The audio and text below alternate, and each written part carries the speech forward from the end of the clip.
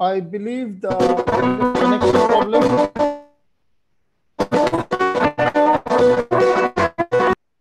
There is a connection problem. The video is not coming fine. The host may discontinue.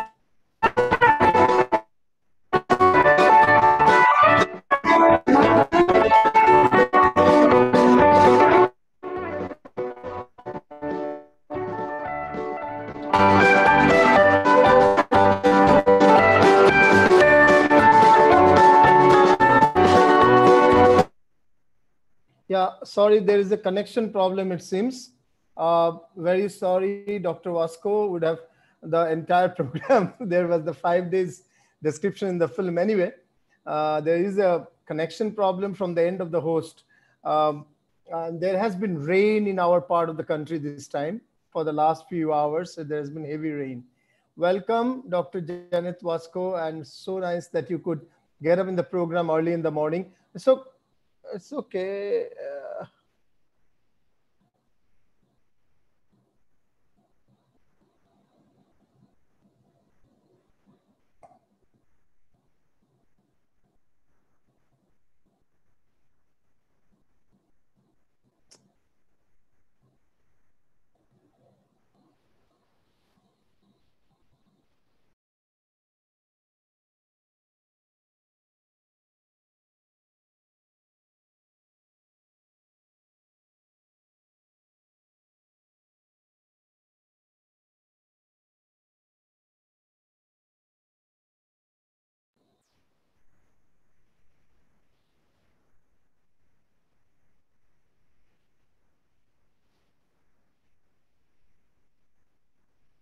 Let's get going.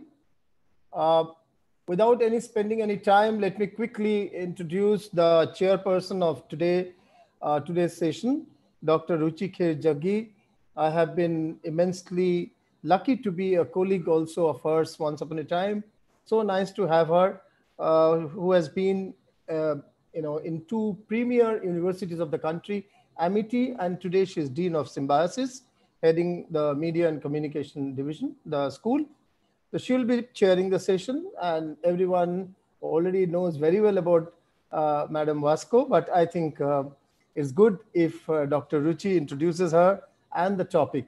And we'll have a bit of India touch to the topic from Dr. Pradeep Malik later on.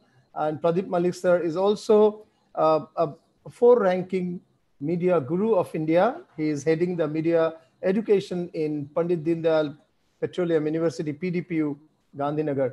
Indeed, it's a pleasure and an honor for us from Adamus University. I, as the Vice Chancellor, once again express my gratitude towards IAMCR, central body, and the India Ambassador, Dr. Umashankar Pandey, for teaming up with us and including the three media organizations who are covering it, the Anandabajar Group, ABP. Yesterday's talk was already covered, and they will be covering today's talk as well. IndiaReal.in, which is live telecasting at this point of time, this session. Video streaming across Facebook Live and YouTube Live. Adamus University's Facebook Live and YouTube Live is also video streaming. And the Policy Times, which is also video streaming. Good to see many professors and researchers from all over India, and a few from abroad have already joined in. We'll be expecting many more as the evening proceeds.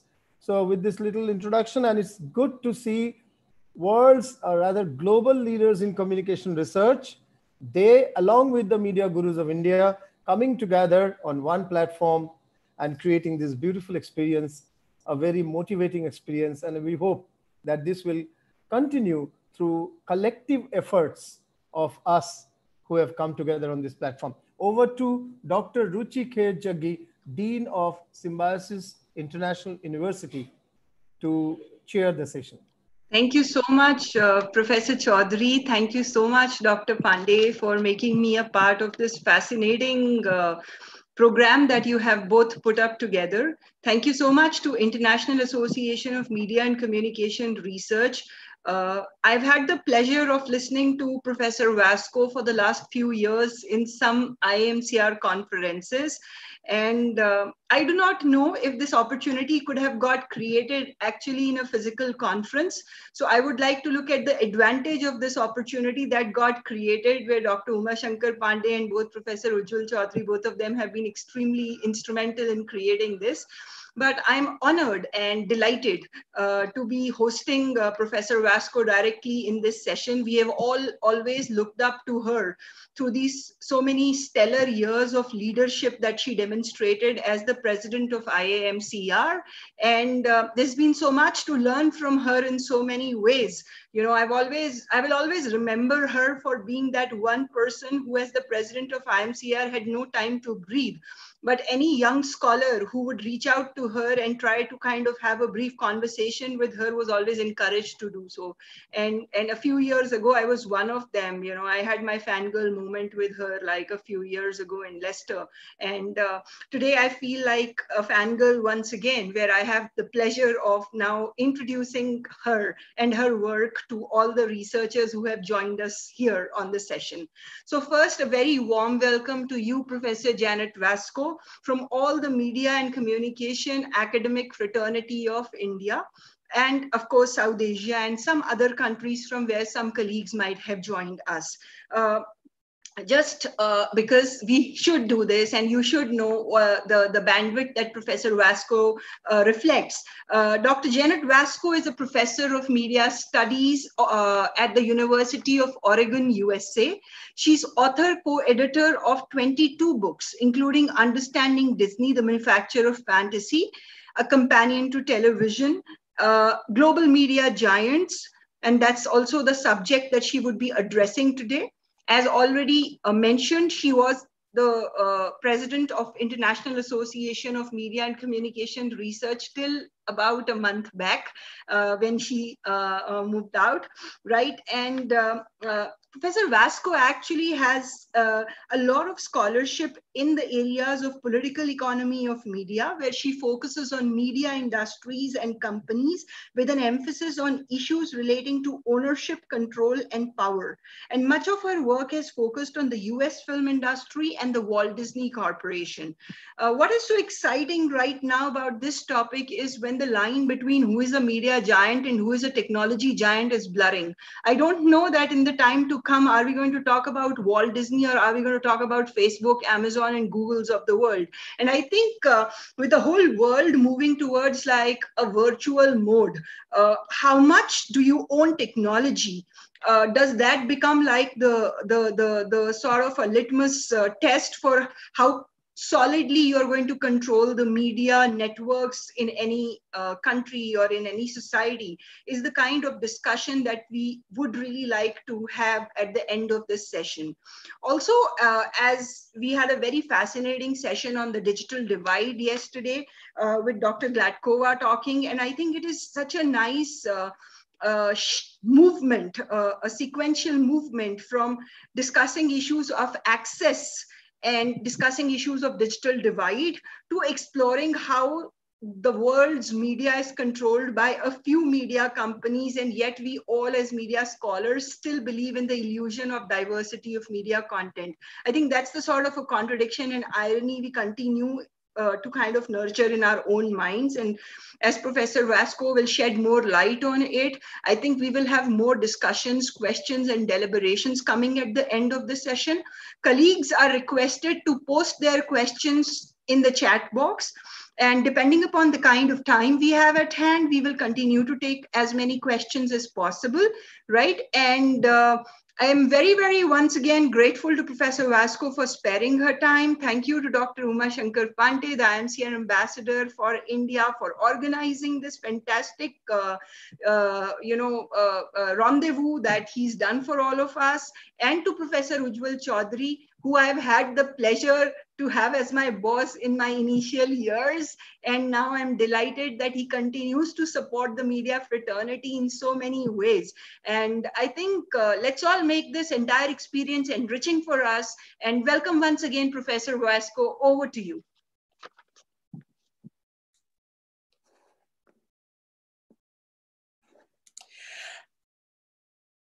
Hello, everyone. I hope you can hear me.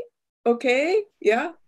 Yes, yes, I of am, course. yeah, I'm extremely happy to be here. I am very, very impressed by the organization of this event.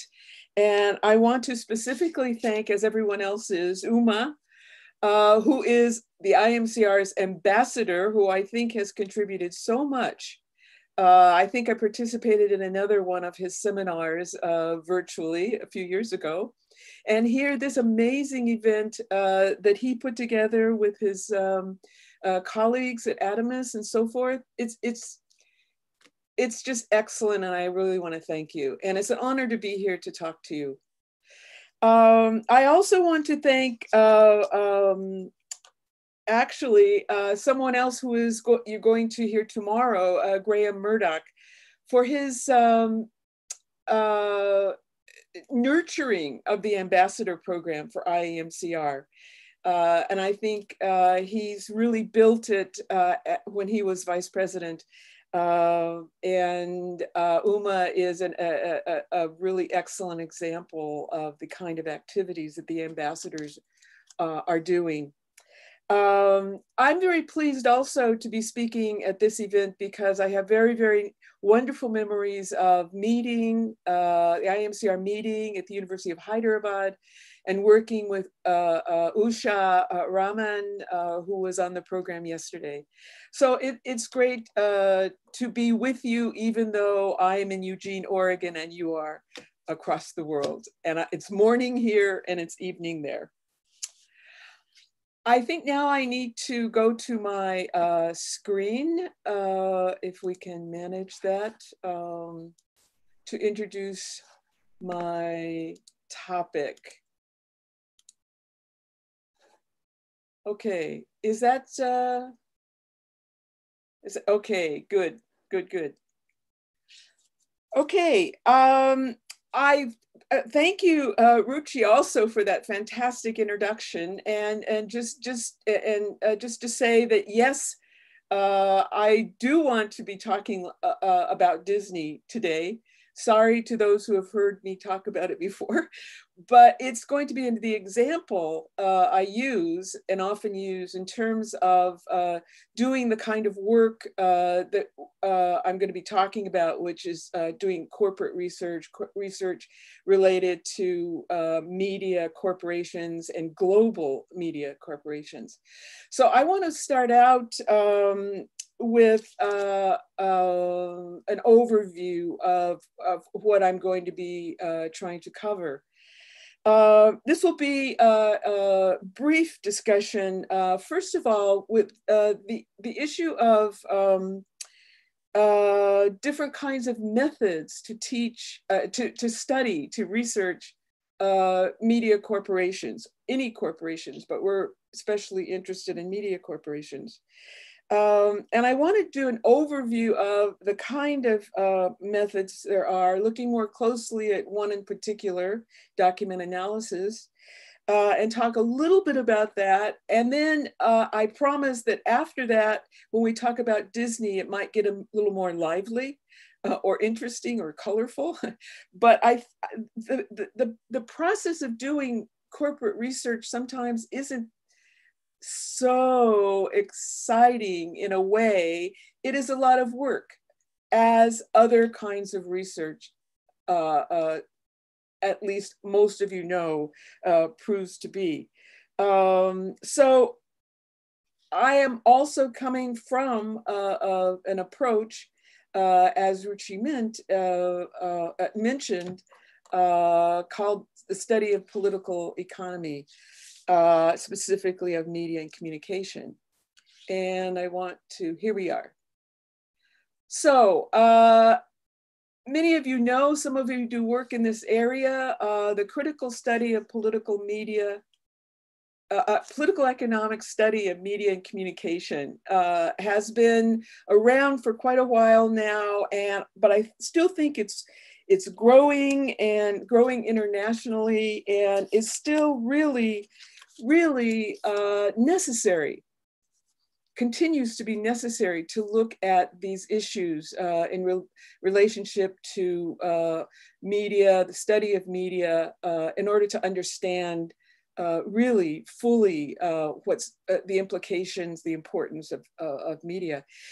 And for those of you who have studied this approach, or maybe even use it, but maybe also have somewhat some familiarity with it, one common definition has been offered is from Vincent Wasko, and he defined this approach as the study of social relations, particularly power relations that mutually constitute production, distribution, and consumption of resources, specifically communication. I would add media resources. So that's one definition. There are many others. I think an important point here to underscore is power relations, and also resources. Those are very key notions in the study of political economy. Someone else also discussed political economy as applied to media. This is Dallas Smythe. He, in the 50s, described the study of political economy of communication as looking at the structure and policies of media and communication institutions in their social settings. There are a variety of institutions that are involved with media and communication, of course. But I would argue that still media institutions, some of the most important media institutions, are corporations. They continue to, in many parts of the world, dominate the media in our countries and actually around the world. So to look at, to study, to understand corporations, I still think is quite important. And that's, it's not the only important component of media, as we'll see, but it still seems to me to be very important to understand corporations, and therefore to know about this kind of analysis might be important. I also, though, realize that just studying corporations and financial kinds of issues and so forth is not the only thing we should be concerned with. And I want to point to some components of the study of corporations that I think have become extremely important. I think we need to think of this kind of study in a holistic way. I think it needs to be integrative, meaning integrated with other kinds of approaches, other types of analysis. Thus, it needs to be interdisciplinary, potentially transdisciplinary, if it's possible, and also systemic. We need to look at these corporations as part of networks, as part of systems. So it's broader than just looking at a corporate organization, that sometimes people get the impression that people who study political economy are only interested in that. So keeping that in mind, I want to suggest something just to see if it works for anyone, that an expanded study of corporations might be involved with an expanded version of critical political economy, and I'm going to call that critical political economy plus. It is not just political, it's not just economic, it's more broadly related to other kinds of issues and other kinds of approaches to understanding media. I want to give you some specific examples of this, and I will be applying this to Disney at the latter part of the talk. But also I want to mention another study that's been done that some of you may be familiar with, a book that collected various studies of media corporations around the world. And this was an edited collection that I was involved with my colleagues, Benjamin Birkenbein and Rodrigo Gomez. The project was to look at some of the largest global media corporations, but also looking at the way that corporations dominate in some regions of the world. And so we ask individual authors to do this kind of analysis, a historical analysis, an economic profile of the corporation, political profile, but also I'm highlighting this point that we also ask them to do cultural profiles, looking at corporations and what they represent symbolically, ideologically, noting their products, services, and so forth, their imports, exports, cultural issues were supposed to be highlighted.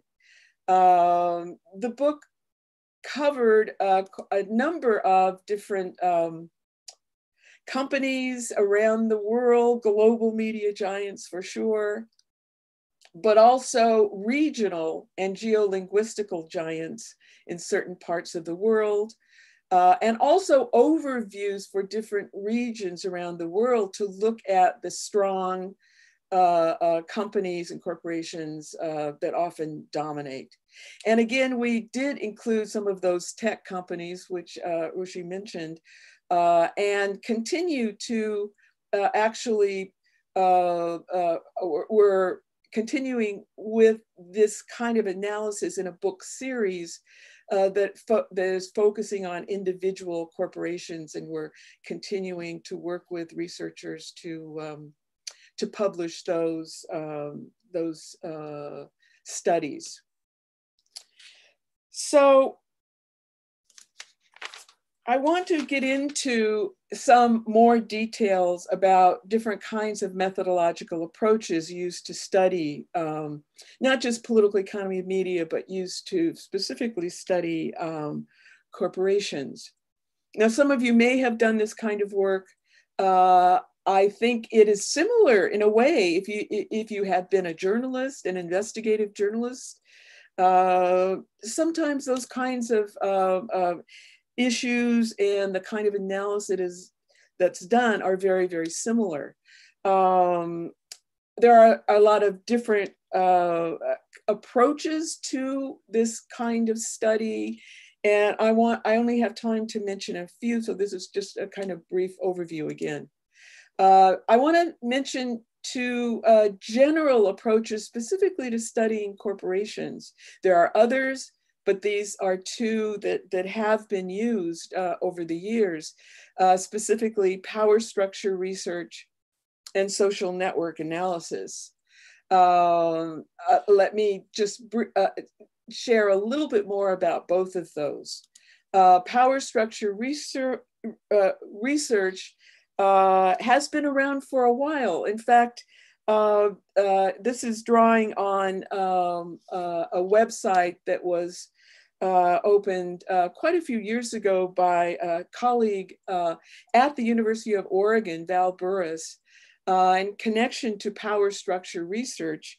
And he defines it as the study of power that highlights the unequal distribution of resources upon which power is based, and looks at power structure research in terms of its roots in the 60s and in the 70s, and provides lots of information. This site is still online. It's not active anymore, but it gave a very nice overview of the kinds of issues that are involved with power structure research.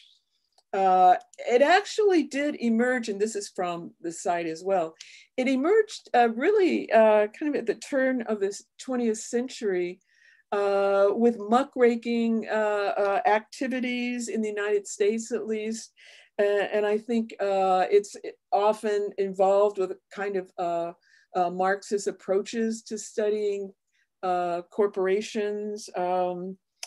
And most recently, I think it's important to note that it has expanded beyond just issues of class, which of course traditionally has been a part of political economy and Marxist approaches, but it's really these days involving analysis of race, gender, and class woven together. And I think that's a really important point to keep in mind. Also, if we turn to a more recent development in doing this kind of work, we have social network analysis, which some of you may be familiar with.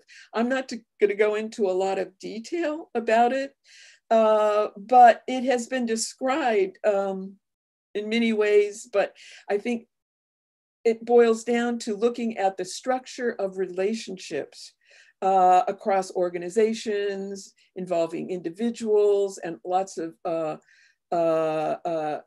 resources, and looks at networks and the relationships of components of those networks. And as noted here, it also emphasizes, it seems to, as it says here, lend itself naturally to data visualization, which are kind of interesting looks at webs of relationships. And there's one here on the screen that's quite complex, and it's a little blurry, but it's not important necessarily to look at the detail at the moment, but just see the kind of images and visualizations that are created by social network analysis. Actually, I think that these techniques have been around for a while in terms of looking at networks and relationships.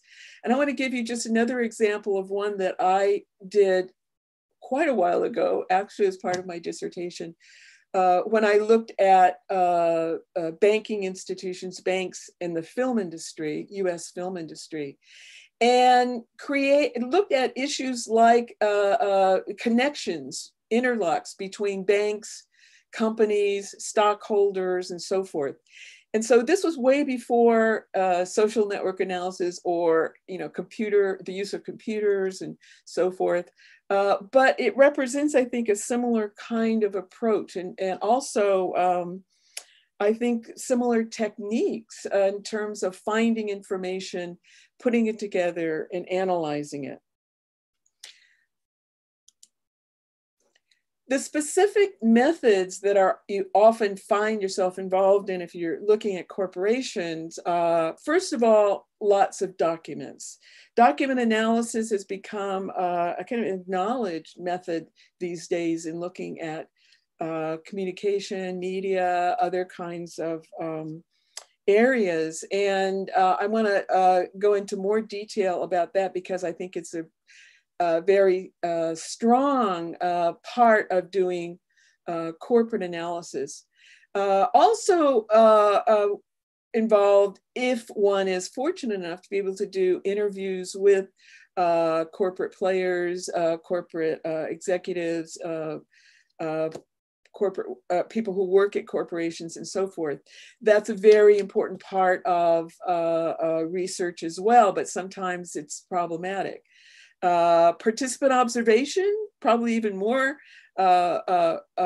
difficult, although some of us certainly have worked for companies, media companies, and have insights and also the potential for doing research as a participant is still possible. Also, ethnography is another component that might be employed, and I think Graham Murdoch is going to talk tomorrow about ethnography. So I'll just mention that also is a possibility to give insights into corporations.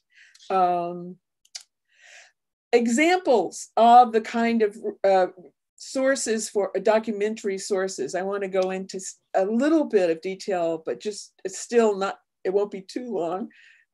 In terms of looking at the wide variety of documents that we find ourselves looking at in order, well, when we do research generally, but also specifically when we're looking at corporations. And they're everything from manuscripts and material that can be found in archives, government reports, which I'm going to talk about a bit here, other kinds of records and publications from corporation and so forth. But there are a wide range of documents involved in document analysis. But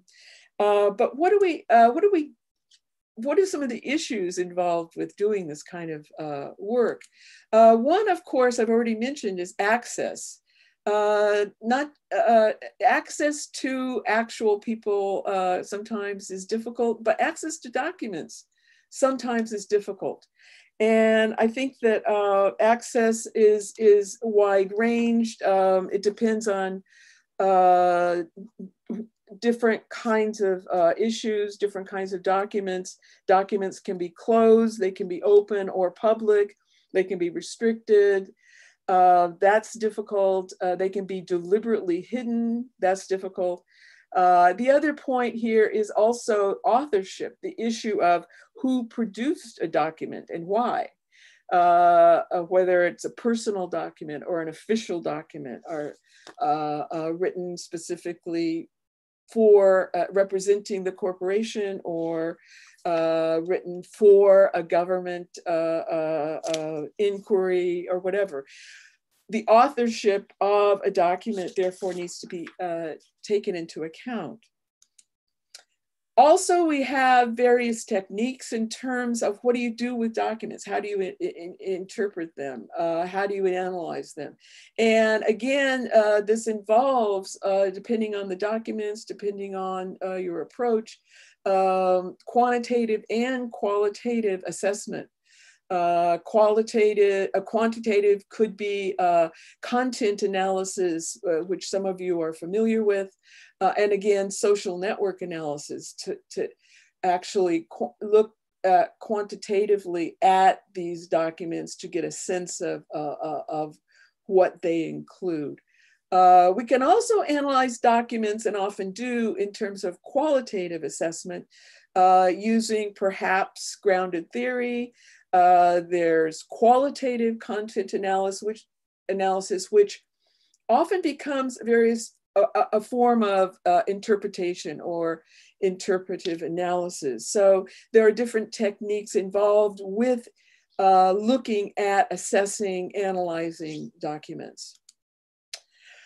There are also, and I think it's important to take this into account, there's also criterion which one can use to look at documents. And I draw on, as many have, John Scott's book years ago, British sociologist John Scott, who wrote about doing document analysis and argued that there are these various criteria that we can use and should use.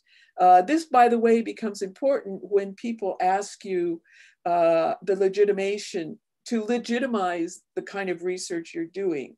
In fact, for instance, if you're doing dissertation research and using this kind of approach, you might be interested in defending how you have done the analysis, and you want to have a criteria in which to employ in your analysis.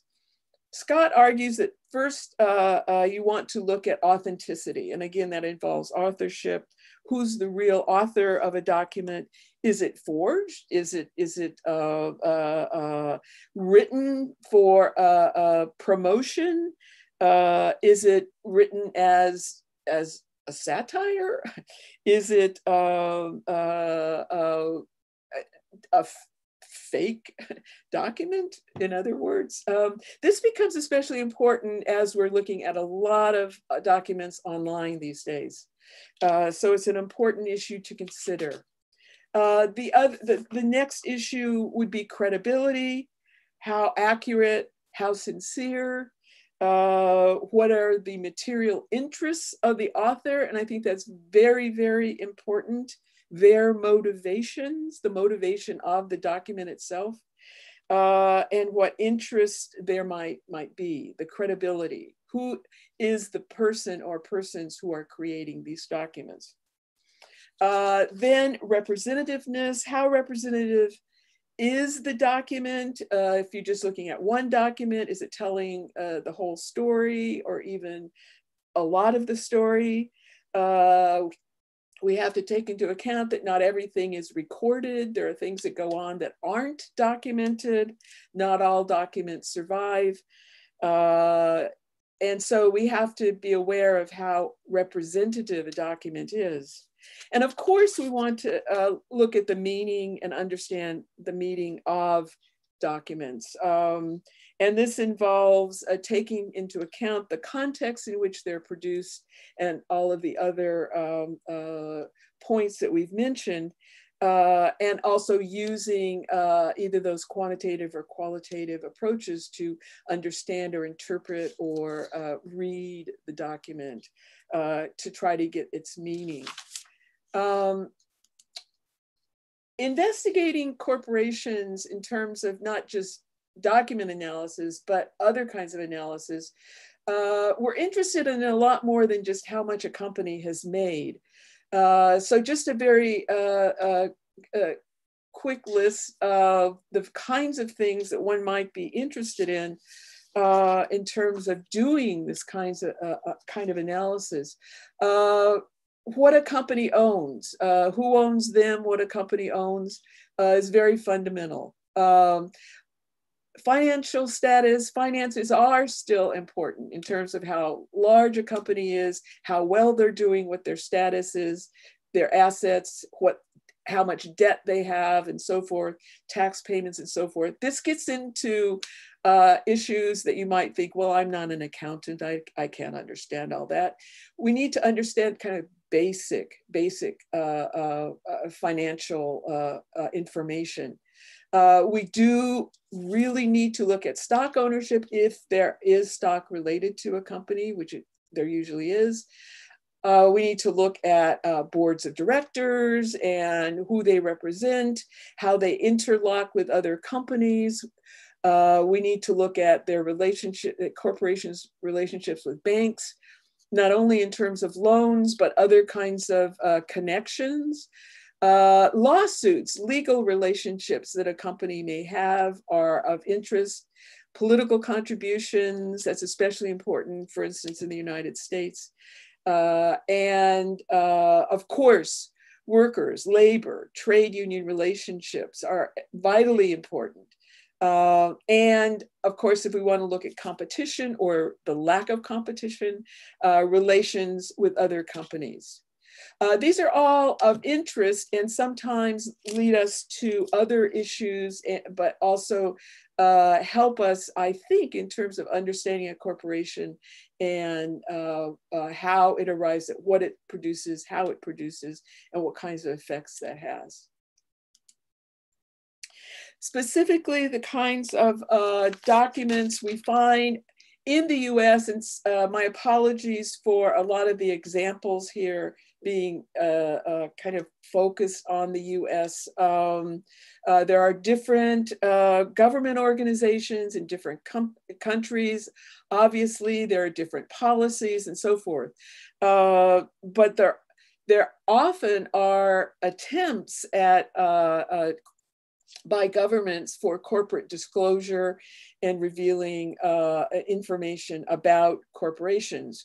In the US, for instance, the Securities and Exchange Commission is an institution that collects information about corporations, specifically to protect investors.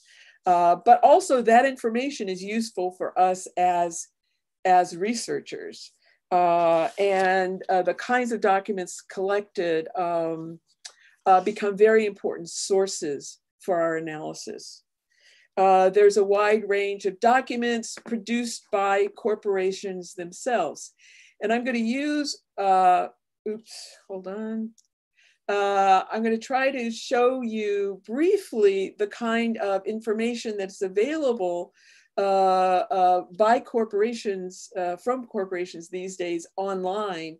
Once upon a time, it was difficult sometimes to locate this kind of information. But now, for instance, Disney on their website has a whole section. I presume this can be seen, I hope, on investor relations. And they include, I'm just going to scroll down, lots of news about the company, news about investor relations.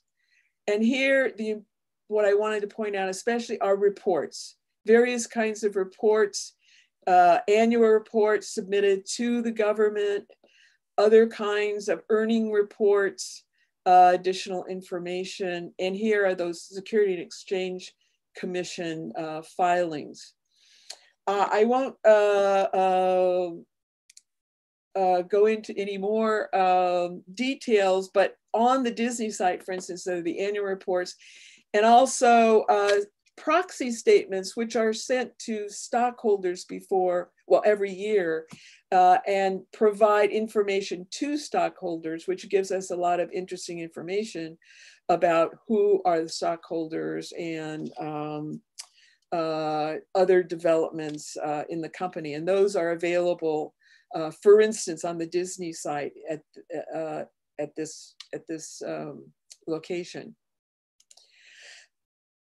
Okay, the other area of interest that I mentioned is in terms of political relationships. And one of the things that is especially of interest is corporations' relationships with the government.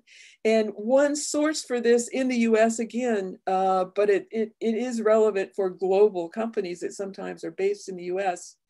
There are sources specifically like this organization called Open Secrets.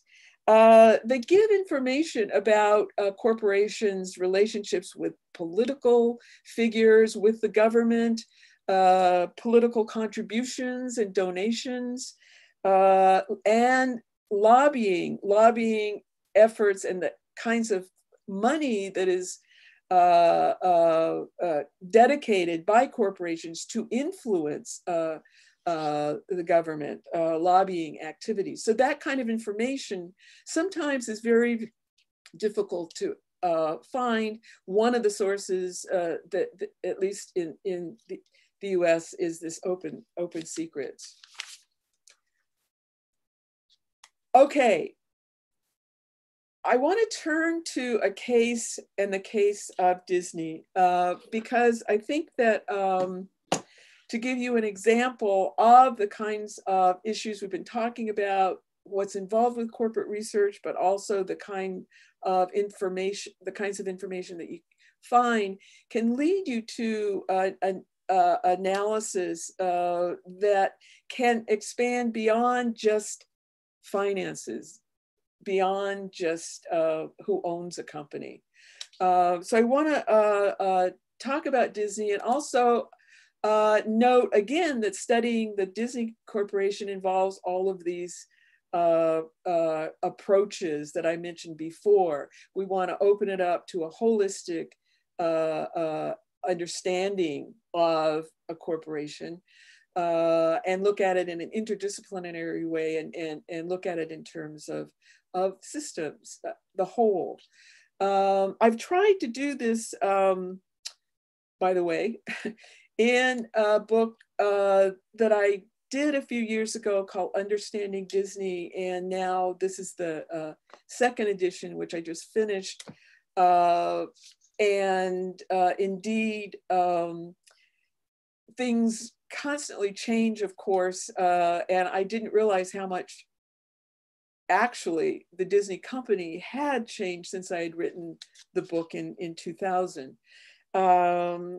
But it also tries to represent this kind of holistic look at Disney as a corporation, and covered the history of the company, its financial holdings, its organization, and so forth, as well as other components of the Disney universe, in a sense, what they produce, how they produce it, and who actually engages in consuming those products, and who actually what audiences do with what the products Disney produces.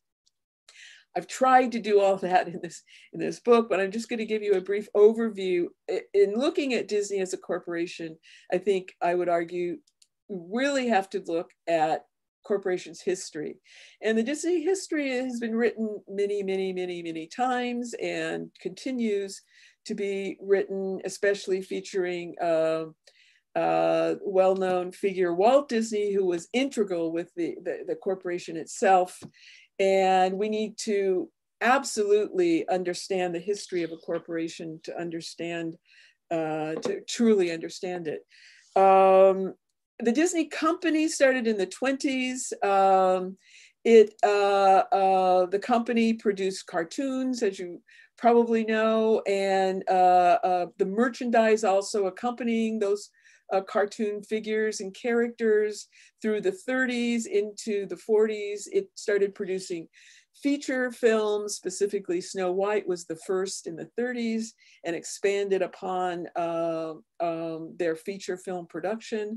Into the 50s, however, the company diversified, as many media companies did, by adding television. They were one of the first US companies, at least, to add television, and was very, very involved with television, as well as opening their first theme park in California, which also provided new sources of income, and through this specific form of diversification. Both of these moves were very important. But also the Disney company in the 50s expanded beyond just producing films, cartoons. They added distribution. They had not had distribution before the 50s. In fact, they depended on the other, a few other Hollywood companies to distribute their products. And this became an important part of their integrative activities. They integrated production and distribution. This was extremely important and has continued. We want to look at Disney today, which involves a wide range of holdings, of companies. It's huge. We want to start with, if we're looking at this corporation, who leads it. And we have had a number of different corporate heads for the Disney company, Walt Disney through the mid-60s. Then on the right, I believe at the top, is Michael Eisner, who led a very intensive expansion of the company in terms of diversification. And the company really did become a major Hollywood company. And more recently, into the 2000s, at the bottom, Robert Iger, Bob Iger, has led the company since 2005. These are important. These are important people. These are important figures, but we need to look beyond just them as leaders. We need to look also at how, sorry, I'm going backwards. We need to look at them and how, not only how important they are, but how much they are compensated for their role in the company. Just as an example, and on the right, Bob Iger, who was, again, Chief Executive Officer from 2005, has had an enormous compensation package, which has drawn a lot of attention most recently. In 2018, because of all the expansion he led the company through, he had a total package of, this is his salary plus a lot of other bonuses and so forth, of over $65 million per year each. And this is gone down recently because the 65 million attracted a lot of attention, but also the salaries, the money that CEOs are making these days is getting more attention because it's so out of pace with what individual workers at companies actually make. This continues with the new CEO, Bob Chapek, who took over in February. And his salary is much, much, much lower, but also he is going to be receiving bonuses and incentives, and we'll see how much he makes at the end of this year and into the future. Beyond management, we have boards of directors. They have a key role in guiding the corporation. this is a sample board of directors from Disney. It's not the latest one, but it highlights how these directors, these board directors, are connected to other companies specifically. And this is called interlocking directorates. And you can see that potentially the kind of connections may indeed be useful to the company, especially the connections to companies like Facebook, but also other companies that the Disney company works with. Boards of directors are very important. They don't always represent stock ownership, however. There are also often huge blocks of stock owned by individuals. And in the past, the Disney company, the Disney family controlled the corporation. But in the 80s, at the top, there were new players who moved into the company and bought a huge huge block of stock, and led the expansion of Disney in the 80s and the 90s. The Bass brothers, Roy Disney was involved, and so forth. I won't go into the details. More recently, at the bottom here, we have Steve Jobs, who you may recognize, and he bought a huge block of stock, or became involved with Disney through the connection with Pixar, and became the largest stockholder. They are a very important group of people that need to be studied, understood, what their role is. They don't often appear publicly in terms of making announcements, statements about the company. They are involved, very interested, obviously, in the company. They're the ones that benefit greatly from the company's success. There is that financial information, and I think I won't bore you with lots of details, but just basically to note the mission of the Disney company. As other corporations, Disney's objective is to produce shareholder value. And they state this very clearly in their documentation. And I think the important point here, the company's primary goals, financial goals, are to maximize earnings, allocate capital profitability, grow long-term shareholder value. And indeed, they have done that recently, especially with all of the moves that they've made. Last year, 2019, their revenues were over $69 billion. Their income was over $11 billion. They are providing shareholder value.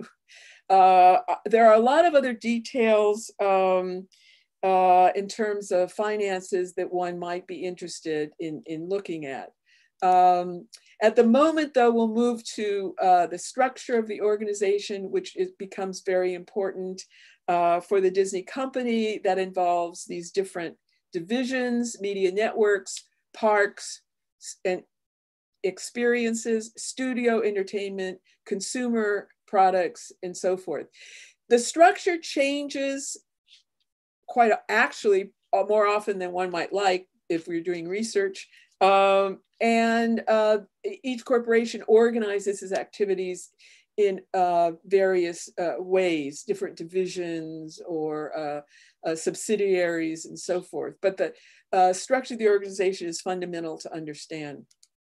For the Disney company, just to give you an idea of how large they are, how diversified, very briefly, and this can go on a long time, but very briefly, they own various media networks, cable networks, broadcasting networks. They own parks, resorts around the world, as you probably know. They produce a lot of entertainment under various labels these days, since they have purchased Pixar, Lucas, Marvel, and now 20th Century Fox's properties. They produce a wide range of entertainment and media products. Also, they continue to produce huge numbers of products, consumer products, and involved in interactive media. We won't go into the details. Most recently, they have started a streaming service, as you may be familiar, called Disney Plus. It incorporates the different components of the company and has been pretty successful. It would have probably been successful despite the current situation in terms of streaming and media resources being important in terms of what we're going through in terms of this pandemic and people staying at home. So the Disney Plus move was very important for the Disney company. The Disney company, Disney has been called a universe, and it probably, I would think it probably is apparent why, but I think that it has expanded so much that in the recent edition of the Disney book, I'm calling it not just a universe, but a multiverse. And this may seem a little grandiose or strange, but I think that it fits a particular definition of multiverse. Multiverse is a group of multiple universes or a collection of potentially diverse observable universes. We don't know if there's really multiverse, but we can use this metaphor for Disney to understand it. It includes, already these universes. It's a collection of universes. Marvel calls itself a universe, the Lucasfilm universe, especially Star Wars and Pixar. So there are universes within the Disney multiverse.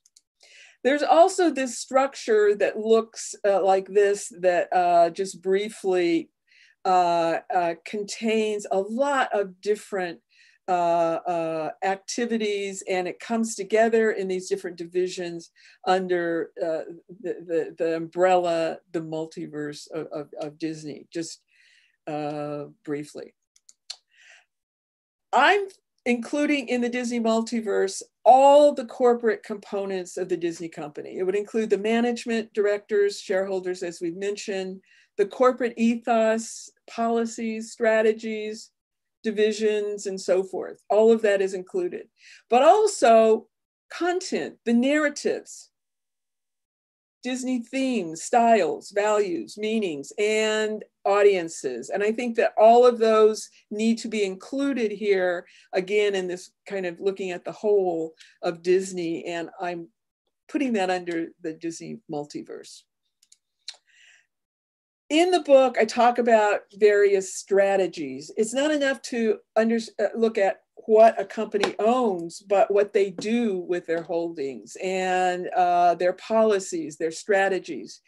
For Disney, synergy is very important, and working together, synergy is a key policy and strategy where different parts of the whole are connected, and Disney does this amazingly. They have expanded their brand recently by various ways, purchasing different companies, adding new brands. They have also deepened the demographics, appealing to a broader range of audiences. They really control their company and their products and their intellectual property and their labor. The issue of control is key. And I'll just suggest there's a lot of ways that they do that. They have also expanded globally. They have expanded in terms of their technological activities, and technology is a key to understanding some of the expansion of the Disney company. They market the company, they promote it in numerous ways and using various strategies. And also they are very, very attentive these days to pointing out how they are socially responsible, as many corporations do through corporate social responsibility. All those strategies are detailed and come from the kind of corporate analysis that I've been talking about. We can expand corporate analysis to look at other components, as I've noted: content, audiences, effects, cultural, economic, and political impact. We can do all of those things, and I try to do that in the book, but I don't know if I have time. Just briefly, and I'll zoom through some of this to give you a sense of these other areas of analysis. One is, of course, the content and looking at what Disney produces, reading the Disney multiverse. And Walt Disney didn't think there was any meaning to what he did except entertainment. And he often said that he would let the professors tell us what they mean. He just wanted to make the pictures.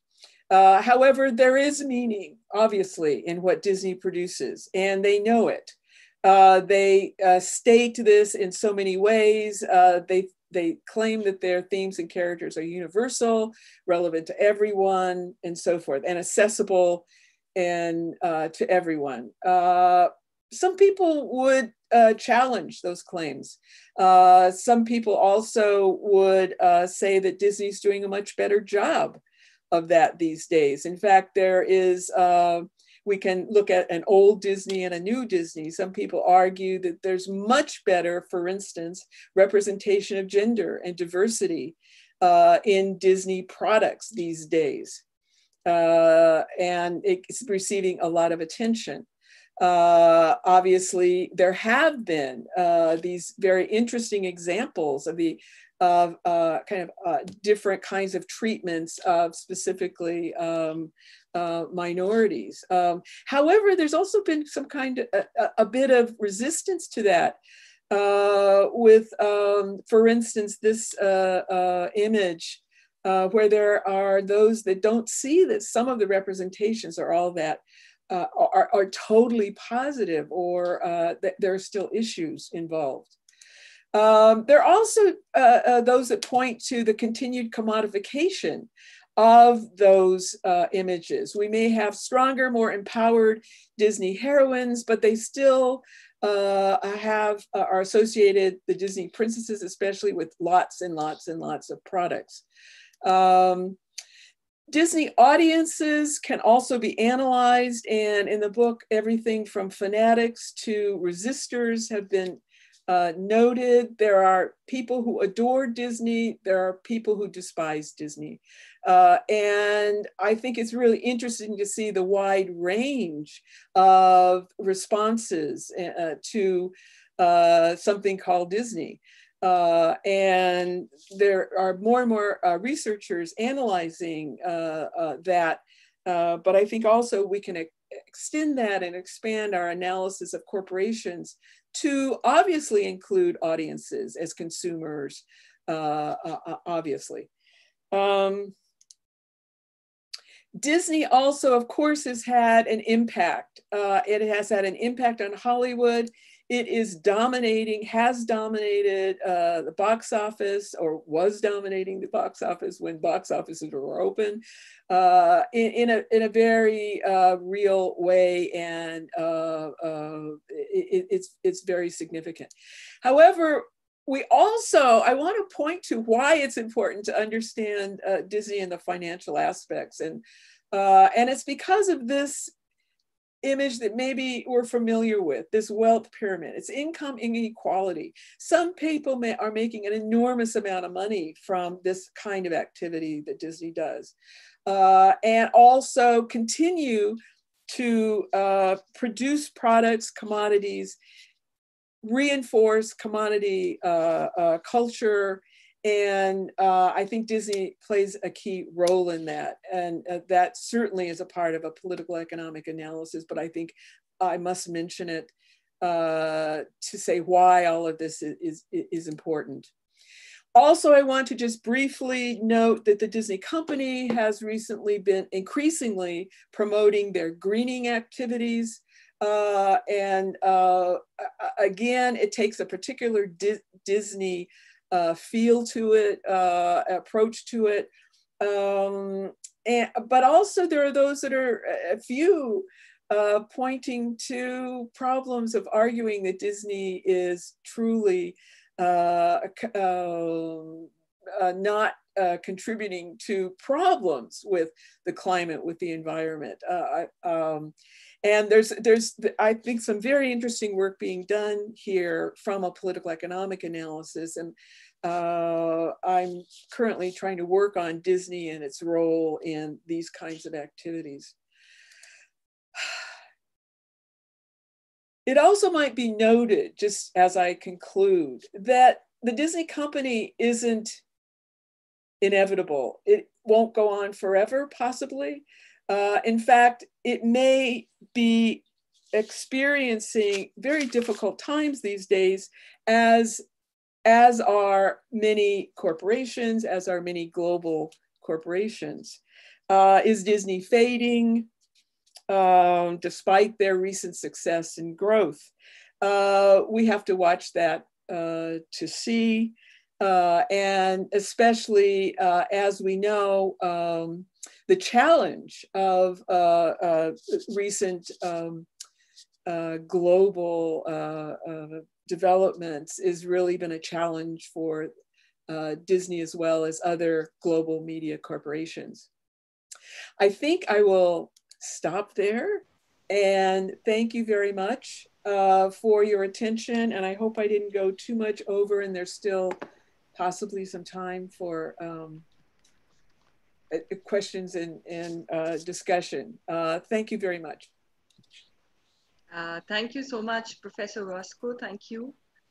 Thank you very much. Dr. Pandey or Professor Chaudhary, do I directly take up the questions? Yes, you are the chairperson. You can immediately go over to question answer. There are many questions actually. Yeah. I've been just kind of following them. Right. Thank you. Thank you so much, Professor Wasko, for this extremely insightful session. I think you should really have some water. Because we are going to have like some questions coming your way, or your coffee. But thank you so much for first laying down a fantastic conceptual, theoretical, and a methodological framework for us to understand how to study media corporations. And then, of course, from your very, very extensive work on the Walt Disney Company to establish whatever you spoke about earlier as a case in point, to be able to understand how this conceptual, theoretical, and methodological framework can be applied to study, for example, a media giant. So I think the groundwork was something that really helped us see through your how you kind of studied this media giant and how the study continues to expand. There are a lot of questions like Professor Chaudhary was mentioning, and the chat window has them, but I'll just read out the questions. And I'll first just say hello to all the colleagues out here, because there is a mix of questions and comments. And and mostly there are a lot of people who are just saying hi in between. So I have to kind of keep going back and forth into what's the question. So I've tried to do a little bit of a sorting out to understand where are the questions. And I'm going to just say sorry to all my colleagues here, because I'll not use salutations before your names, because I don't know like what you represent a lot of times. So forgive me if I don't call you a doctor or a professor. I'll just call everybody with their names and go ahead. I hope you'll be okay with that. The first question that I actually saw was from Sameer Patankar. And I don't know, like, do I ask the question, or do I ask Mr. Patankar to ask the question? No, you ask the questions and you moderate the questions. And we have Yeah, just yeah, that's right. Yeah, sure. So there are some questions. We have 20 minutes for the question, so within that time, so Sure, thank you. Thank you for that. So Sameer asks Professor Wasko that how do you see the relevance of the theory of manufacturing consent by Chomsky in today's world with reference to political economy of media? It's a very, very good question, and thank you. Showing a familiarity with various approaches to political economy, and I think that Chomsky and Herman's book, which also has been revised and so forth, is really important, and it has really been significant to point to the way that corporations and their control of media have influenced the political landscape and so forth. I think that one of the things that and again, also they have revised their various observations. I think one question that I've been asked before is, how does it relate to entertainment? Because there's an emphasis on news and information and so forth in their analysis, but there are parts of their analysis that can apply to entertainment, and there are those parts that involve a control and commodification and advertising and other kinds of influences on media. And they are also influential on entertainment media. And some of those frames also that they mention are included in the content of entertainment media.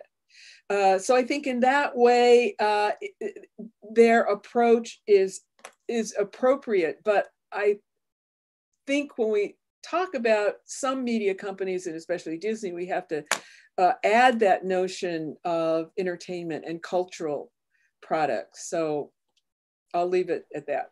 Yeah, thank you. In fact, the next question is also like, so Anuradha Bhattacharjee asks that besides corporation, what other kind of institutions can be investigated using the political economy of media kind of framework? Great. And I apologize for not being more expansive. Corporations are just one kind of institution, as I kind of noted, but also certainly governments become involved here, and there are different components of governments that can be investigated in this way. For instance, those involved with media and communications are of special interest to us. In the US, for instance, the Federal Communications Commission. The Security and Exchange Commission is involved with corporations, but FCC is involved in specifically communications. So that could be investigated that way. So the other institutions involved, oh wait, and let me back up and also say that corporations need to be expanded in terms of those, we can look at corporations implying for profit, but we can also look at and analyze nonprofit organizations, and hopefully to understand them and also help promote them. In my perspective, I think that's really, really important. And so there are other types of companies. There are also institutions such as, I mentioned banks, religious institutions, educational institutions also have been analyzed in terms from this perspective. I focus on corporations here because I just think they're still so, powerful in terms of the array of media that we have these days. I hope that starts to answer that question. Yeah, and I think this, like, there are some follow-up questions, but I'm going to combine two questions now. One question is by Professor Ujjwal Chaudhary, who says that state surveillance is rising because of the hegemony of certain business and media elites being established in several democratic countries. And how do you even look at the prospects of unaligned democratic and small media initiatives ahead? And then there is a question tied up with it by Shahid Rasool, who says that corporations are highly secretive about their transactions and processes, especially in this part of the world. He's referring to South Asia in particular. And how does one break this tough wall to get authentic information without falling in any trap? Two very good points, and I think that the first one pertaining to, I think, if I understood the point, looking at large corporations and giants is one thing, but what do we do with the wide array of different kinds of organizations and companies and individuals, smaller media activities? We must, and it's not just, sometimes in terms of the study of political economy of media, we become really fixated and focus most of our attention on these huge for-profit corporations that are global.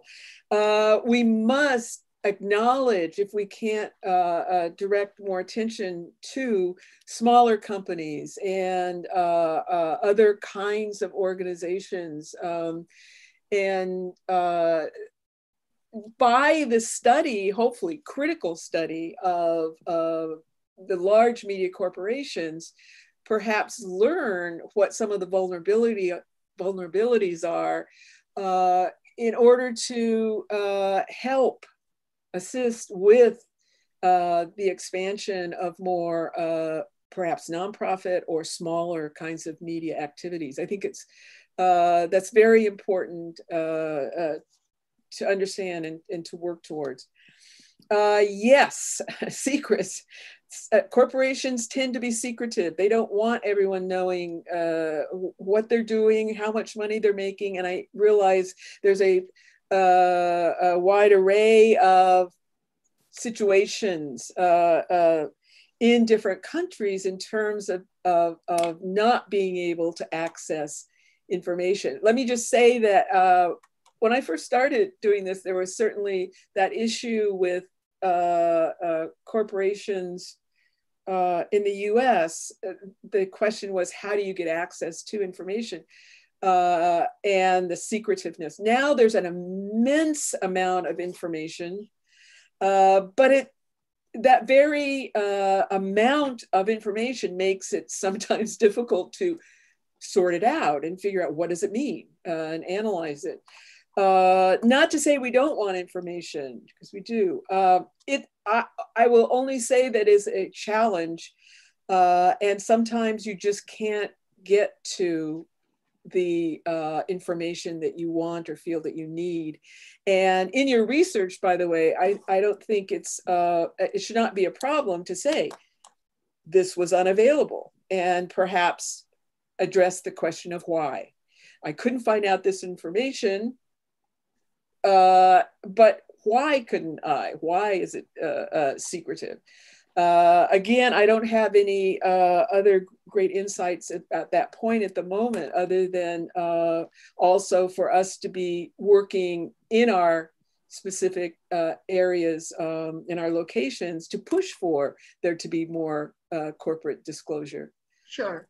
Yeah, so a very interesting question that's come from Nisha Pawar is that can you help us understand some new Marxist approaches or critical theories on global media ownership?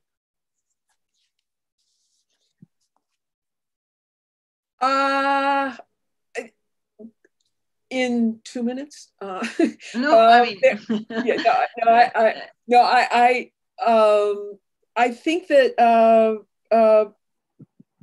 first of all, the point I was trying to make is that I'm hoping that we can also understand that it's also beyond just ownership. Ownership is fundamental. And I think that there are some really good studies, I think, in specifically in India. My dear colleague, Prado Thomas, has done a lot of work on that, and I appreciate his work very much. I think there are challenges to doing the work, but also it is so important these days, and has grown, that there are new approaches. But I also want to say that there's some fundamental things that I think are part of old approaches that are still relevant. I think some of the newer developments relate to what I was trying to get to, is expanding to why political economic analysis is important to understand content, representation, sure. Reception, and so forth. And some of the work that's being done now incorporates or works with people doing that kind of analysis. So I would say that new developments, and I'm not getting into specifically Marx's approaches, but I think the expansion, as I was saying, this political economy plus needs to be, is happening. It's difficult because you can't do everything. Absolutely. By the way. Yeah, but yeah. Yeah, but working with other people is often a good idea. Research collaboration is one way to look at the whole. You know. Sure. Actually, you know, the next question by SR Sanjeev is especially about the 4 tech giants who are recently being questioned in the US Congress. And he actually wants to ask if, you know, the socio-political context that has got created by the pandemic and the politics in terms of corporate transparency. I mean, he specifically wants to ask how serious is the concern for big technology giants to work with governments in surveilling the society, particularly during this pandemic, and your views on that. Yes. Thank you for adding that point, which brings us to, I mean, just last week, these tech giants heads were being questioned by Congress. And one of the issues was, certainly transparency is an important point, but one of the issues was also surveillance. One of the points I wanted to make before, though, was the potential for resources for this kind of study can come from those kinds of government investigations and hearings. However, looking at those hearings as an example, I think I noted or read that those hearings produced, that investigation produced over 1 million pages of documents. So how does one make sense of all of that? That I think that's one of the ways that you can be transparent but be elusive and protective. As far as working with the government in terms of surveillance, I mean, the whole discussion was quite interesting, but I don't think we should think of this only at the moment. It's been the case in the past, of course, that these corporations and some media communication corporations have been intimately involved with the government in terms of surveillance activities, producing the technologies. The Disney company during World War II, Walt Disney and his relationship with the FBI, which I won't go into, but it's been there. So this is not, lots of things are new about the situation we're in now, of course, but I think some of these things aren't, have been continuing. Sure. I think you've already touched upon the context of the pandemic. So I'm going to skip a couple of questions out there, but there are two questions which are interrelated, and I'm going to specifically focus on that. So there is one question which by Muhammad Mohyuddin, which specifically asks about the relationship of possibly the Disney Corporation to Asia in general and India in particular. And related to it in particular is a question that when an organization, a media company like Disney diversifies itself into the rest of the world, and there are instances of resistance and backlash, how do they cope up with it? So I'm just tying up the two questions, and that question is by Sapna Nayak. So I'm just tying up the two questions to kind of get a perspective, maybe an example from the Asian region or something, which can help us understand this. Yes, another good question. And I think that there are examples that many of you may be aware of in terms of the kinds of activities that go on by the Disney Corporation in India. And in Asia. All over the world, Disney products are still widely distributed and consumed. So we just have to kind of take that as a fundamental point. And of course, films and television products and so forth, and now with streaming, the Disney company itself and its products are out there. But also Disney has a couple of key holdings in India, I believe. And I think that the point of companies like Disney coming into countries, sometimes they are welcome with open arms, especially in terms of, for instance, where they have built theme parks. But other times, of course, there is that resistance. And I really think that it's important to, I'm always amazed with my students who just assume that everyone loves Disney, of course. No, they don't. And especially when you have Disney coming into countries and dominating in certain areas, like I'm thinking of computer animation and other kinds of activities. And I know that's been an issue in Korea, for instance. And of course, there's an ongoing relationship with China that, that is comes, goes. I would say that corporations like Disney are constantly trying to figure out the balance between maximizing those profits, but also not being resisted by governments, by citizens, and so forth. So they are needing all the time to adjust their strategies. Do you present local content? Do you do a film like Mulan? Or do you go in with westernized products, which aren't as problematic, perhaps? So it's a negotiation, it's an adjustment, and they're constantly assessing it.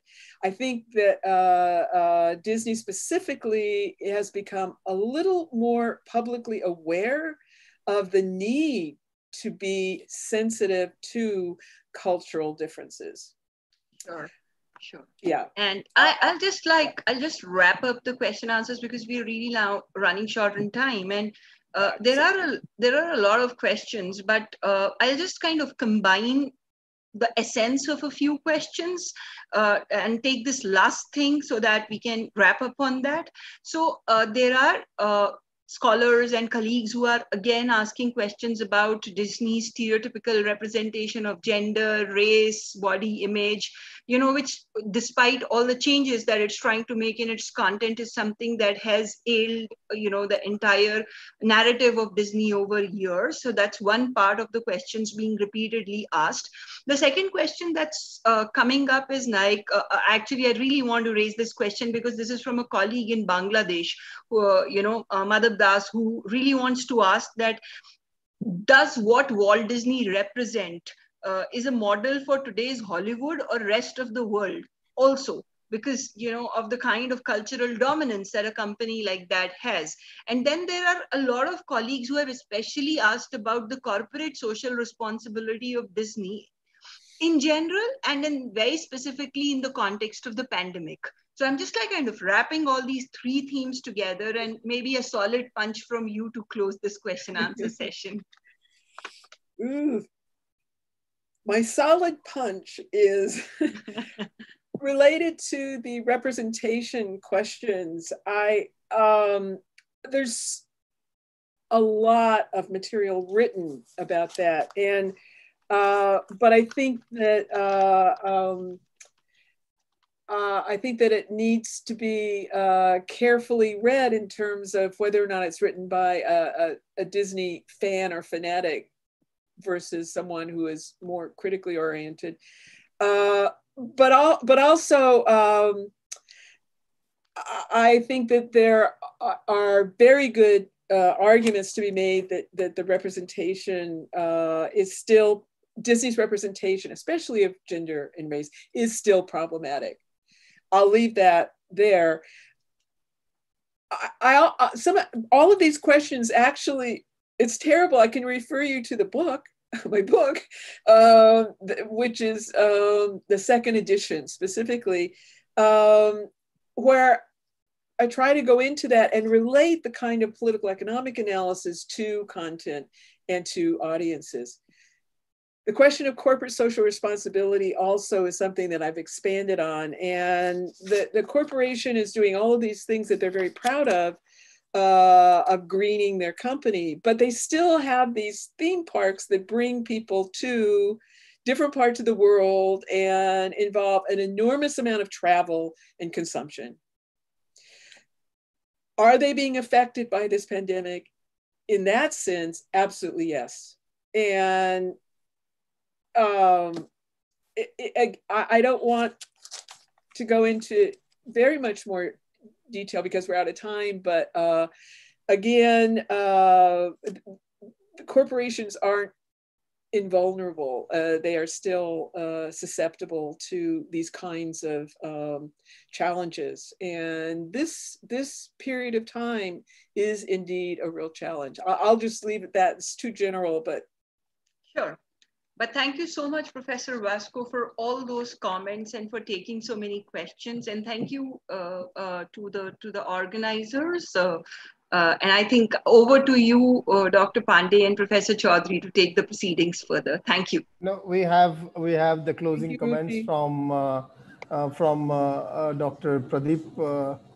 Pradeep Malik, who would be speaking one on the entire presentation and also connecting to Indian context. There are some examples, some questions connecting to Indian context.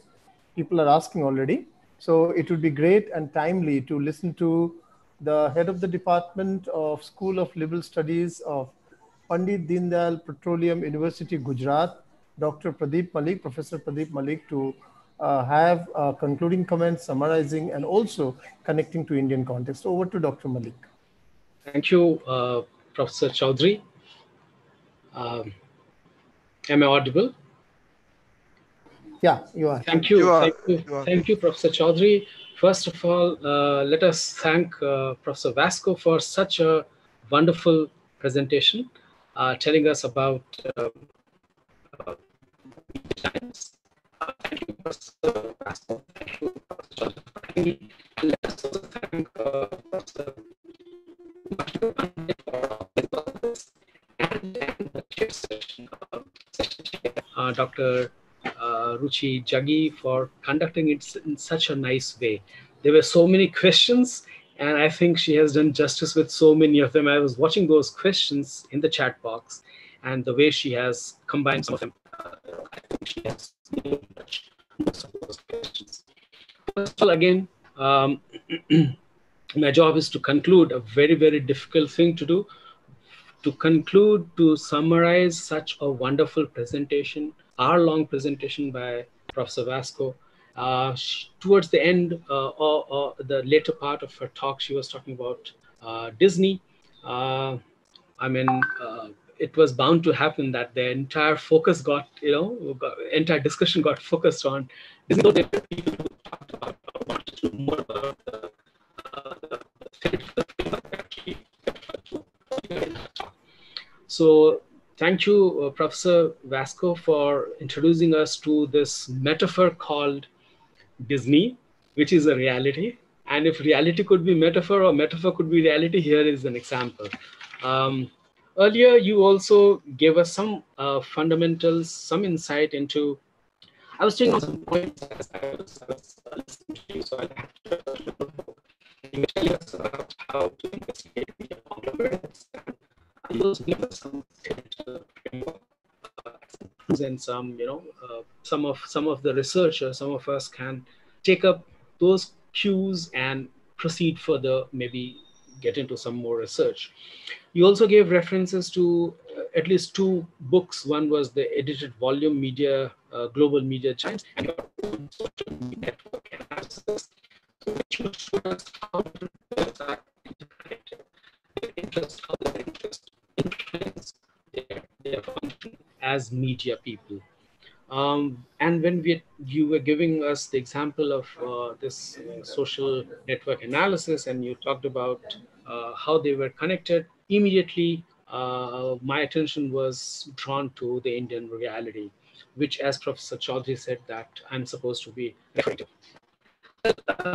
Indian reality is not very difficult to unravel. Actually, it is much too obvious. In the US, you said you had to, you had to hunt for some of the documents, where to get them, and get the authentic documents. Given the importance of privacy,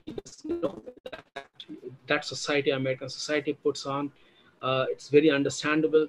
In India also, we have certain rules on privacy and all, but it's so very obvious in India that one doesn't really have to struggle much to get the Indian reality, to get to the root of the Indian reality. Also, quite a lot of documents are available with the company registrar, where we do get to know about India's media holdings and all. And you referred to how one particular organization or a few organizations, how they are dominating the global scene.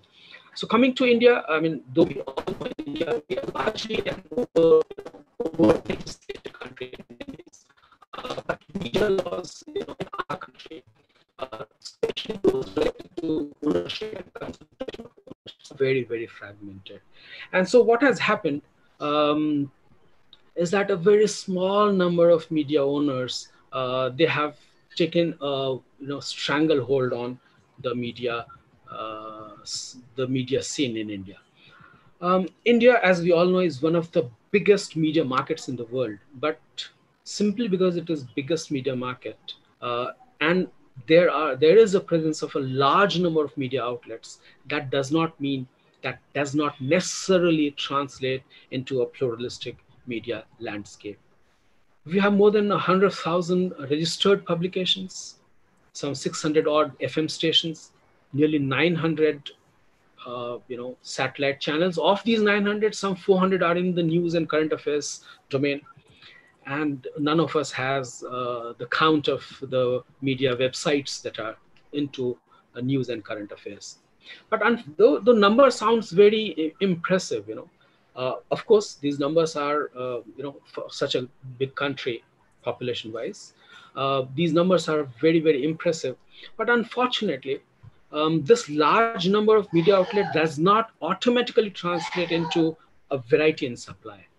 What I mean by variety in supply is vary in the supply of content. This is even more so unfortunate if we take into account the cultural diversity of India. From east to west and north to south, we have massive, massive diversity, and the ownership is confined to a few hands. I'll give a very quick example because I know we are running short of time. Take the example of just the 4 or 5 leading Hindi dailies in the country, and I'm referring to more 4 or 5, as I said, the Dainik Jagran, Hindustan, Amar Ujala, Dainik Bhaskar. These are some of the top, Hindi dailies in the country, and just 4 or 5 of them, they account for more than 3/4 of the Hindi readership. Go to the regional languages, just 2 or 3, look into Telugu language or Tamil market. Just a couple of them, they account for 2 of them. In Telugu market, just 2 newspapers. More than half the market. Situation is not different, much different in other languages also. Take the case of English. So the top English weekly is also the owner of a very popular news channel. The largest English daily in the country also owns one of the most popular TV news and current affairs channel in the country. It also owns a niche television channel reporting business. It also has the largest metro city centric television channel, and it also owns the largest and probably the most popular FM entertainment radio station, actually a chain of radio stations. So you see, the ownership is concentrated in a few hands. What you referred to, Chomsky, when he was talking about license to publish, so that is what is, just 4 or 5 of them in India also. They are owning this media landscape now. Now add to this the financial and other industry interests that these media houses have, and you have a very, very disturbing landscape in India. Most of the media houses, they are owned by large conglomerates, and they are still controlled by founding families which invest in a vast array of industries and other media. And now this brings me to the issue of regulation, the flaws in regulation. This concentration of media ownership is obviously because of the result of lots of huge gaps in the regulatory framework to safeguard this media pluralism and prevent this concentration. No limit has been placed on the limit of ownership, either in print or any medium, and no limit has been placed either in the sense of ownership, either individually or in combination. What I mean by combination is actually, the cross media concentration. Now add another deadly input to this, and that is the political affiliation of these media owners. And when you add this, we are in a real mess. You look carefully into the ownership pattern, and you see some of the leading outlets are controlled by individuals with political ties at the national level as well as the regional level. In fact, if you delve deeper into the regional level, the more deep you go, the more obvious it becomes. There are quite a few, be it the southern media scape, the northern India scape, or even the eastern India, media scape. This is how things are. My job, as I was given, was to summarize what you have talked about, Professor Wasko. And I said it's very difficult to summarize the entire thing in such a short, few minutes. But thank you very much. These are some of the ideas that were coming to my mind as I was listening to you. The Indian. I didn't name any particular organization, but overall, if you see, this is how the ownership is, and this is how concentration is becoming, the ownership is becoming more and more concentrated by the day. And in fact, somebody has said that a particular industrial house very soon will own nearly 80% of one particular industrial house will very soon own the nearly 80% of the media in the country. The day is not very far because he is very moving in that direction very fast. Thank you very much. I think in the few minutes that I had, 4 or 5 minutes, I have tried to sum up what you have said, and I have also tried to bring to people's attention the Indian reality. Thank you very much, Thanks Professor for Chaudhary and Professor. thanks for the India connection. Thanks for the India connection. Thank you. Very well said in Indian context. Thank you, Dr. Malik, for the India connection. Over to Dr. Umashankar Pandey for our hero of this program. It's without whom Very much. we would not have had such scholar like Janet Wasko ma'am to be here with us today. Thank you for Uma once again. Over to you to bring this session to an end and also talk about tomorrow's program. What are we going to do at what time? Thanks a lot, Professor Chaudhary. I'm personally indebted to Professor Janet Wasko for all this. I mean, I was there in 2012 in Durban when she was elected the president for the first time, and the last 8 years have been such a wonderful time for me personally. I was there at Leicester also when she was elected for the second time. So and she's always backed us. She's always encouraged us, and what a master class it was. I'll just take this opportunity to just summarize a few points again for the benefit of our viewers right now, and also for the YouTube audience. So the crux of Professor Janet Wasko's presentation today was why critical political economy plus analysis is important to understand content. And then she spoke of a framework which is holistic, which is integrative, which is interdisciplinary, and which is systemic. She spoke of 4 different methods of how to go about it, starting off with document analysis, interviews, participant observation, and ethnography as well. The document analysis could be anything from manuscripts to letters and diaries to records to web pages to minutes to returns, and a lot of the things. And 2 very important issues related to document analysis she spoke of was the issue of access and the issue of authorship. And there's a lot to do when and there were questions on access as well. A lot of questions there. The criterion she spoke for the document analysis was from John Scott's A Matter of Record, and 4 elements again there of authenticity, of credibility, of representativeness, and of meaning. Investigating corporations, she spoke about the properties of the corporations, the financial status, the board of directors, the bank relationships, the lawsuits, the political contributions, a very, very important element, the labor relationships, and the relationships with other companies as well. She also spoke about the governmental corporate documents and the documents produced by corporations as well, especially the Open Secrets website. And then the case study was such a phenomenal insight into Disney, starting off from the 30s and 40s to how in the 50s it diversified to television, and then to the theme parks, and then in how it added film distribution. She introduced us to the corporate heads there, and how in the 80s it expanded again in a different way.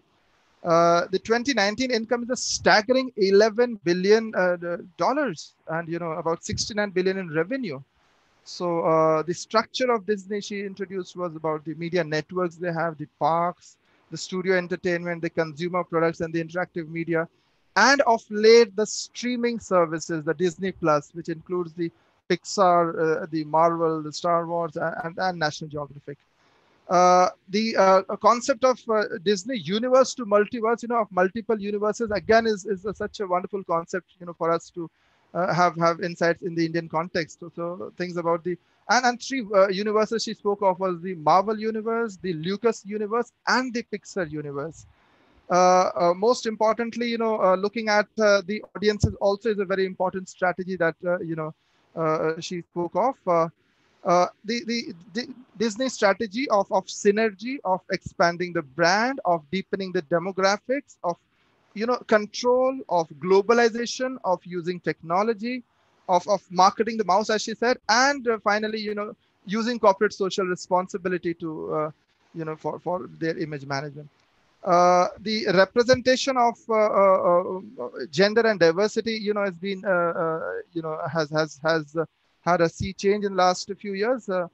Among the audiences, again, she provided us, such a fantastic insight from fanatics to fans to consumers to cynics to resistors and to antagonists. So it's not just about the content itself, but about the audience as well. And finally, she touched upon the income inequality and the going green or the greenwashing and the issues related to that. I can't thank you enough, Professor Wasko, for this, and I'm sure a lot of our Indian scholars and researchers will remain indebted to you for this, and I'm sure we'll have a lot more quality issues coming up following this, and we have planned other activities as well. So I'll keep pestering you to wake up this early in the morning, maybe when possible, for another webinar series whenever you can.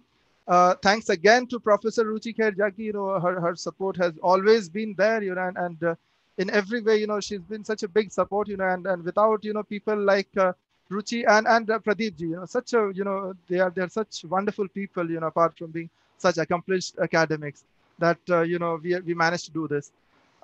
Professor Ujjwal Chaudhary is the pillar behind the show, and I remain indebted to him for a number of things.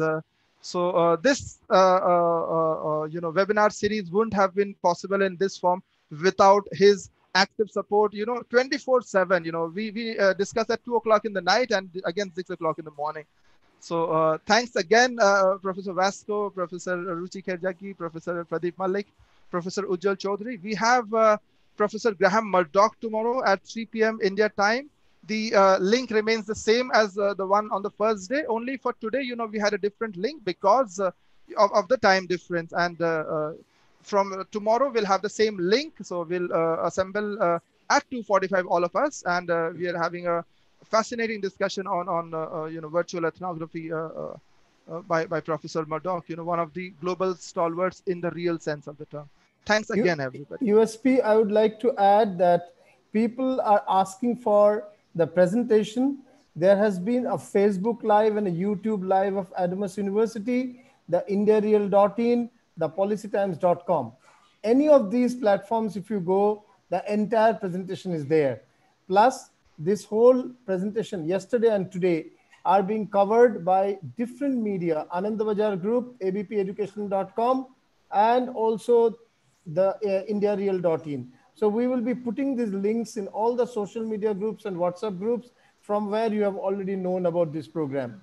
Thank you for everyone's presence. I find colleagues from Africa, from Western Asia, from Bangladesh, from Nepal, and India. That much I could relate to. There may be a few others whom I couldn't perhaps recognize. Thank you, everyone. And let's meet 3 p.m. tomorrow for the Doyen, Professor Emeritus, Dr. Murdoch, Graham Murdoch. Bye.